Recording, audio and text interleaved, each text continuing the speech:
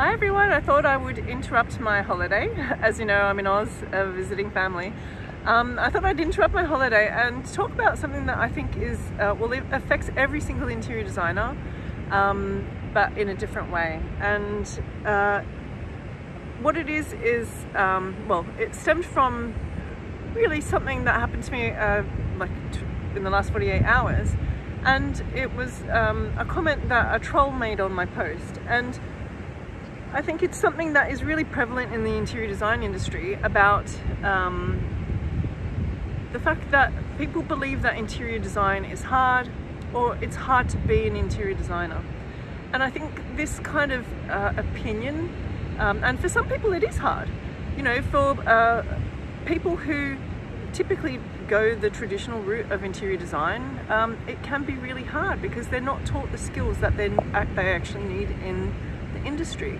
And that can be really, really, well, hard because you don't know what you're doing, even though you think you've done everything right by following the path that the interior design industry tells you to follow, which is, you know, go get a diploma or a degree and then use your portfolio to magically get a job, and then learn the actual skills you need as an interior designer in practice. So that is the system that they teach. I obviously don't agree with that at all, and because of that, obviously I teach a practical interior design pathway, and I teach the things that they don't teach you in the interior design school, because they're the things that you actually need to be an interior designer.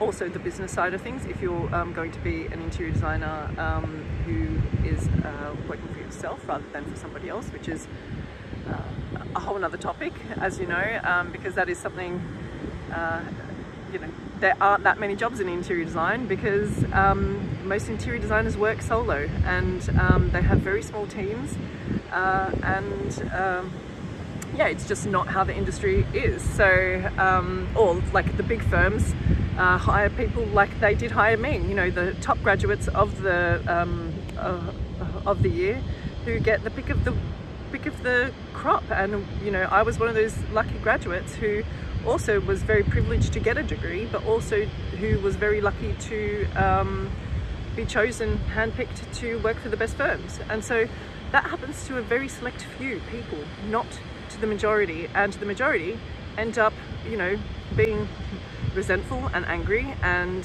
they say horrible things to other people like they do to me, and especially to people who didn't go down the traditional route. So especially those interior designers who are self-taught or considered to be self-taught, and obviously the designers that I teach are those ones, because they're typically changing into interior design later in life, and they're also those interior designers who typically mature age students, typically from diverse backgrounds, so people who don't fit the mold.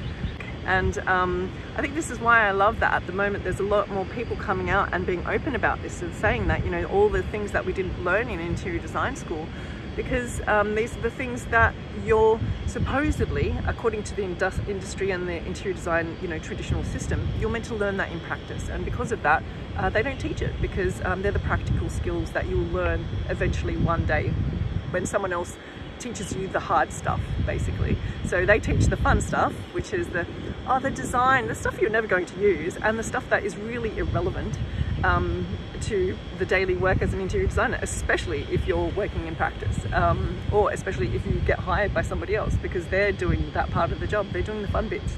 So you're not going to be doing them, you're going to be doing the manual labor, which are the skills that you haven't been taught. There are a lot of people who won't listen to anything that you're saying. They won't realize that it can be easy for other people. So one thing I really love about the way I teach design, and is, well, the result is that the attitude of my graduates is really different to the attitude of typical interior design graduates. Typical interior design graduates will find that being an interior designer is hard because they don't know the real things that you need to be a designer, and their focus of energy goes into the wrong place. What I teach, and you can see it in the mentality of the comments of my students. Obviously I stay in touch with almost all of my students where possible, and you'll see they're all positive. They love being an interior designer. They're not the ones trolling other people's posts saying interior design is hard. They're like those top interior designers in the world who are busy being awesome interior designers, who say that being an interior designer is wonderful. There are certain aspects of your day that are challenging, like you have to be the kind of person, especially if you're running your own business, you have to be the kind of person that deals with a difficult situation, problem solving, managing manufacturers, managing clients, managing builders, some who undermine your work as an interior designer. But my interior designers are not people who give interior design a bad name. They're the ones who aren't trolling other people's posts and saying horrible things that interior design is hard, because that's not their experience of interior design.